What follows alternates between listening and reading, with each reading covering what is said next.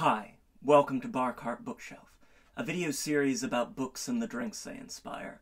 My name is Elias, and today we're talking about He Who Drowned the World by Shelley Parker-Chan. He Who Drowned the World is the second concluding volume in the Radiant Emperor duology. It follows She Who Became the Sun, which we discussed 2 years ago, this very week 2 years ago, and is the story of the last days of the Yuan dynasty in China and the beginning of the Ming dynasty. It's an alternate history that plays with the elements of the speculative, all the more so here in Book 2, with more visions of ghosts and more uses of the divine light of the mandate of heaven, but is alternate in some more significant ways as well. It is a deep exploration of constructions of gender within a society, within a self, and just really powerful fiction examining power through the lens of the self, the ways in which hurt people, and the ways in which, with the right circumstances, you can strive to create a different world. Just really a remarkable conclusion, and one that I think really answers the questions of the first volume, She Who Became the Sun. Be warned, in reading this book, it is a heavy, heavy read. There is some dark content that's explored as characters engage with the world and with themselves in some really brutal ways, but I think it really has that gravitas that the subject matter requires, and is dealt with in a very thoughtful and important way. So just be aware of that as you're reading. It is not a fun, light, bubbly, easy read like the delightful Market of Dreams and Destiny that we talked about last week. This one is more than a gut punch, it's a barbed hook, and it sinks into you, and it just rips out. Just really remarkable stuff. And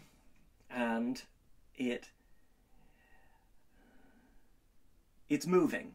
It's a very moving novel. So just be aware of all of that. Some really remarkable character pieces.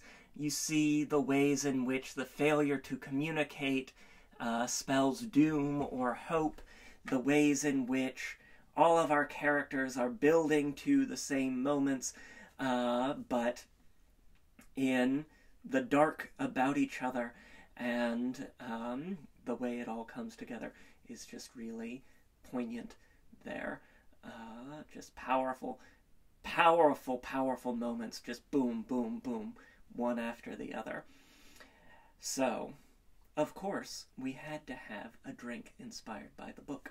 Our drink for Book 1, She Who Became the Sun, was inspired by Zhu Chongba, now Zhu Yuanzhang, the titular Radiant Emperor. Our drink for Book 2, He Who Drowned the World, is the Prince of Henan. It's inspired, another mocktail, it's inspired by Wang Baozhang, the titular He Who Drowned the World. The Prince of Henan, who is the son, the brother of Essen Temur, who was a main character in Book 1. He's this sort of delicate, he doesn't perform the masculinity of the Yuan dynasty. He's feminine, he's effete, he's scholarly, he's vicious and furious and filled with bile and rage, and it is understandable in the way that he has been harmed by the systems around him, and it is unfortunate that he is never previously in his life afforded the kindness and the opportunity to understand the world in different ways that Zhu has. And just a really a powerful character, and one who is regarded with a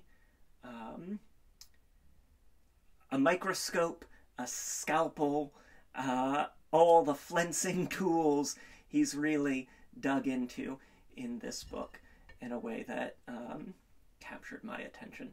So, without any further ado, why don't we turn to our drink. We're going to get 1 ounce of peach shrub. That's that peach syrup that's made with vinegar. It's going to have the sweetness of the peach. It's going to have the bite of the apple cider vinegar, a real bitten peach sort of option there for you. And we're going to get 1 ounce of that down into our shaker. I'm going to get half an ounce of lime juice to brighten things up, really keep that zing going. And then half an ounce of molasses syrup to bring that element of bitter darkness. Wang Baozhang has the mandate of heaven, as does Zhu, but where hers manifests as this glowing white flame, his is a black fire, a consuming, furious fire. And so we're going to get half an ounce of that really dark sweetener down into our mixing glass. Gonna get 4 dashes of black walnut bitters. These are the Fee Brothers bitters. They're made with glycerin instead of alcohol as their base. Really good for all sorts of mocktail applications. And we're going to set this aside for just a sec because we have here a little tray with some salt. And we're going to prepare our cup by rimming it with the salt. You're getting a real complex range of flavors. The way I like to rim is getting a damp paper towel and just running that along the edge of the glass. It helps the salt to adhere to it, and it makes it a little bit easier than when you try it with like a lime peel or something like that. You really you have a lot more control over how much moisture you get on there. Beautiful. And there you go. A nice rim of kosher salt on the edge of our glass. You can set that aside, set our cup aside, and add our ice to the shaker. Beautiful.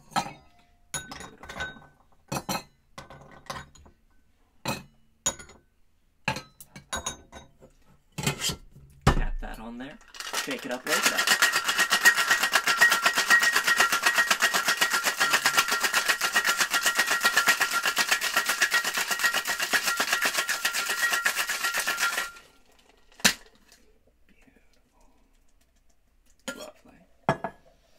Take our hawthorn strainer and strain into our prepared cup. Lovely.